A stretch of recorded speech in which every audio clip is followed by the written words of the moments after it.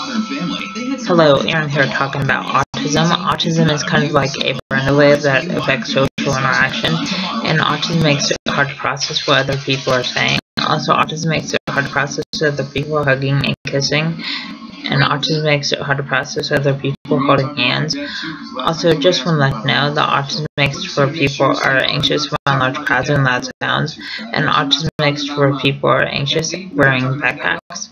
Also, autism makes it where people are anxious at school all day, and autism makes it where people are anxious on the school bus.